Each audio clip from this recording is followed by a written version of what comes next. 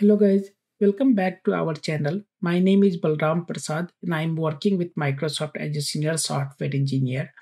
And in this demo, we are going to see how we can do stream analytics with Azure Databricks, Event Hub and Delta Lake.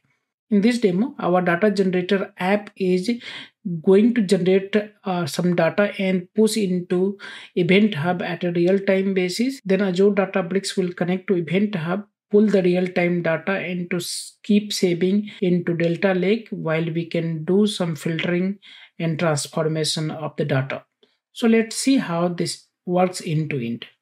So for this demo, we are into Azure portal and inside resource group where we have one event hub namespaces and event hub configured.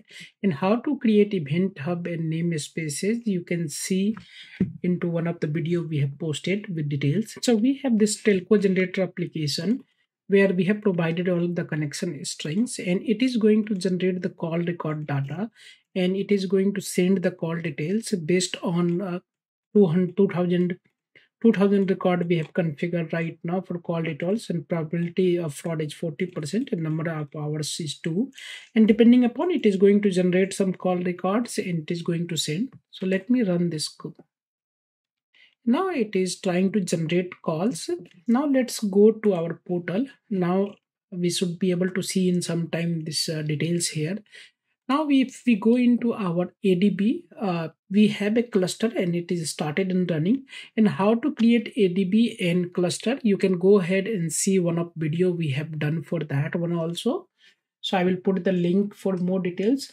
Now let's go and see how we can connect our event hub, because our event is coming to event hub, and how we can read into Azure Databricks. So for this purpose, we are going to use one library, and we can go into workspace and we can say that create library. And in library section, we can search the package also depending upon how we need that one. Or if we know that, we can go directly and put into details from here. And also we can go to Marvin repository and we can find that what is the details. So I know that this is the details. That is why I'm putting that library here. So this is the right path. Let me click on create. And this we can go and see the here that all the details we can see, artifact path and other details we can go ahead and see. And let me go back. Here it says that now we have to install on that cluster, and let me select this where to install. Let me install that and install. Click on the install. Now it is installing. It is saying that library installation has been attended to driver node, but it has not finished yet. So it is in pending. We have to wait. So it says that it is installed. So let's go ahead now, and I can go ahead and create a new notebook to see if this working or not. Let me select Scala as a default language, and I will put event hub paste, and let's go to our notebook. The very first thing that we are going to import our event hub libraries and other details. So let's run this cell. So now we can go ahead and see that our application is which type of data is being sent. So if we go in this application of call details, so we can see that we are sending the records with this data, right? Record type, system identity, file name, and other things. So we need to read this data, and when we are sending this data, so we are sending this in .NET. We have CDR records as a class which has different fields with the string variables and other things, with these names and other things. And when we are sending, we are serializing with that event, and we are sending. So in event hub, this data is going as a JSON, and when we will read this data, it is going to come as a JSON. Then we have to impose our schema over there. So that is this task right now. We are defining that, okay, in this when we will read this one, there will be the record type as a string, system identity, file name, a number, switch number, calling IMSI, and other details will be there. So let's create this struct type into our ADB. Now I'm going to put more code to connect to Event Hub now. So in the next cell, we can go ahead and write this. This is our connection history from this demo where we are passing that. If we go into our code which is sending to us, this is the Event Hub we are sending, and this is the Event Hub name. So this is the same thing which we are going to listen. So this is connection string, and then we are creating the configurations and other things, and then we are going to read spark.read stream format. This is that place it is going to come. Right, the format is Event Hubs, and then option is whatever configuration we are passing with this connection string and other things. So let's run this command. Now as this command has run, and now we are going to parse that whatever data is coming as a JSON, we can go ahead and try to parse that one the JSON data. If you want to see that one, what is happening with her now with this stream, then we can go ahead and we can say that one command, let's see that is, so we can run this and it says that okay, it is streaming equals to true. So we can go and we can also try to see, let's see that if I say that, so right, one of the command we can say, so it says that we have to write first somewhere into write stream.start, and then we can do. So now what we are going to, I'm going to do that if I write that one, I know that this is string data is coming into that one in JSON. So I'm just exploding that one and creating a data set with all that columns details, whatever is coming into body. So if we want to see more details on that part, that how it is going to come, Event Hub. So let's see that. So we can go more details to see how it is structured. So if you go into see, the data will come like body, partition, offset, sequence number, enquire, and publisher, partition key, and other details. And we can see that also. Let me do that only. So I'm not going to run this one. So before that, let me run the another things. Now we have the in data and we are not able to show that one. Let's right now try to write in somewhere and then see what is happening. So I am going to write this with Delta Lake. So I'm going to say that, hey, my Event Hub streams, whatever stream I'm reading, is going to write as a Delta 1, and checkpoint location, this is the table path which we have, and checkpoint and other things is going to come. So let's run this one. So right now stream initialization is happening. Now this stream is running. Now this stream is being done. Now let's create a delta table based on this path and then see what kind of data is coming, right? So I'm going to create a table which is delta type, and location is this path location which we have given. So let me run this command. And now if I go ahead and try to run some query, then I should be able to see what data is coming, right? So now if you see, body is coming, partition, offset, sequence number, enqueue, time, all this, whatever mentioned on that, our Databricks documentation is coming right now.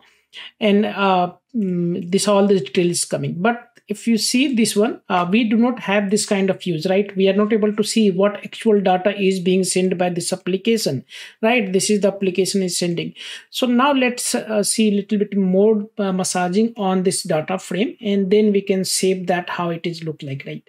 So let me go ahead and try to delete this path and tables. So delete this path, so that we will create one more time. Right now deleted, and hence we ran the delete query, stop this function. So now I am going to do massaging also. Let's now only from before this one, let's change little bit. Now from Event Hub stream, from where we are reading, we are just selecting column as a body and exploding that as in data, and then we are putting into DF. So that we are doing. Now let's try to write this one into our delta lake, right? Now once again stream selection is now let's go ahead and create one more time that table on that location. So right now it says the table is already exists, so we can delete or we can go ahead and do that, read that anyway. So I'm going to delete that one, so that we should be very sure. Okay, now I'm going to recreate this table on that location, and now again I'm going to select query on that. Now if I see, I have little bit proper data, but it is still it is into data because we have said that it is in data section. Right now we have said as a data and it is going as a JSON, but we want is a tabular view, right? Proper tabular view. So let me stop this streaming session and let's do a little bit more thing over there.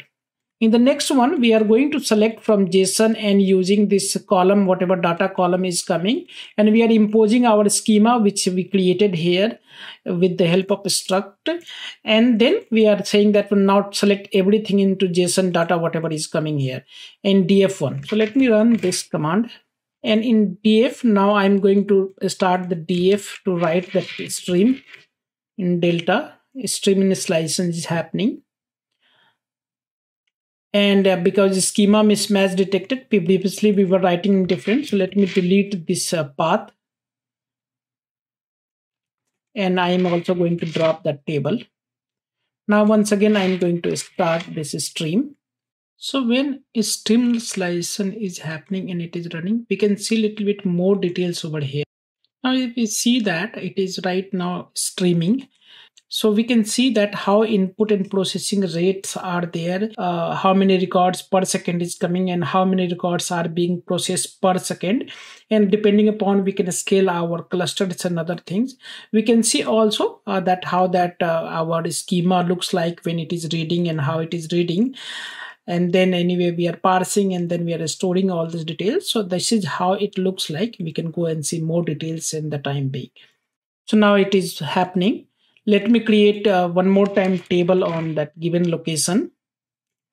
Now let's read that table with select query. Now we can see this proper record is coming, record type, system, call number, calling, MSI, and other details are coming. So this is what I wanted to show you. And we can see that with the count also, that how much it is going to increase every time. So let's see that. So right now it is 174. So right now became 268. So it is reading and writing on the Delta Lake path, whatever path we have given. So that's how the data is coming. If we write that, click now 323. So this is how streaming is coming. It is continuously reading that from stream, whatever stream is coming from Event Hub, and it is writing into Delta Lake with this help of checkpoint and table path.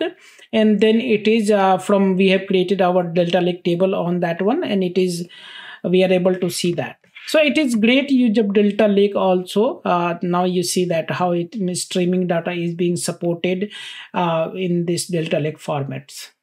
I hope you will now that understand that how to read stream from Databricks also, and how we can save in Delta Lake, and how we can create and how we can do multiple operations, right? Let's see that a little bit more operation using this thing, right? If I want to see that similar thing, if let's put that filter query and other things, if I have to do a little bit more select and other things. So let's see that if switch, I just wanted to say that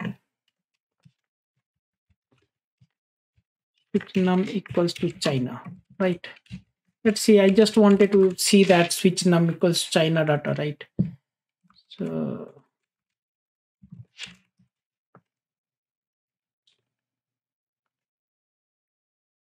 So I'm able to see only China related data from switch num. So that is how we can run any query, any analysis, any group by operation, whatever you want to do analytics based on real time data, you can go ahead and do that one till that stream is happening.